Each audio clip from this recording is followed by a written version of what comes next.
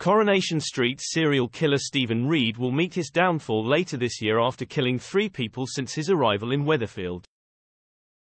Coronation Street fans have claimed they have worked out a way for Stephen Reid to stay in the soap and live in Weatherfield for years to come. Spoiler Pictures recently revealed that the body of Teddy Tompkins is found in the canal, in his mother's roof box which he stole.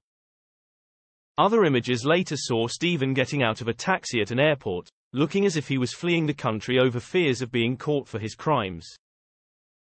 Tim Metcalf, Elaine Jones, Carla Connor and Sarah Platt have all become suspicious of Stephen and his actions around the cobbles. Many viewers have been preparing for his last murder and his downfall, but others have worked out a clever trick which could mean the serial killer will stay. Taking to Reddit, one viewer theorized, "Frame Paul for the murders as we know he is leaving, forge confessions by Paul, we know he stole Rufus' car so they already know he was there. Then, Stephen could stay, like killers Tracy and Gary."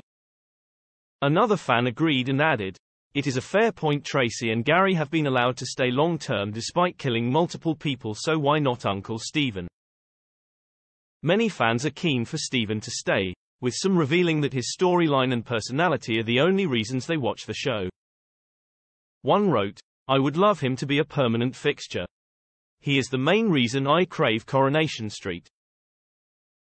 A second added, "He's one of the main reasons I watch.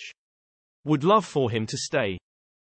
One Reddit user wrote that they hope Stephen departs in a blaze of glory and said, "I don't see anyone else on the horizon in terms of who could be killed. We're not that far ahead so they could surprise me at any time. I was trying to get the grandstands on telly. I want to be the one who's killed the most. But in a sense, I think he's an accidental killer. When he first killed Leo, it was actually scripted to be more of a scuffle for the phone and then he went over. But I decided, let's let Stephen have a little more to do with that. There's no end in sight but I have a feeling he'll get caught. I would like personally for him to go out in a blaze of glory. I don't want him to disappear and go back. I want something finite because I think the audience is losing their minds."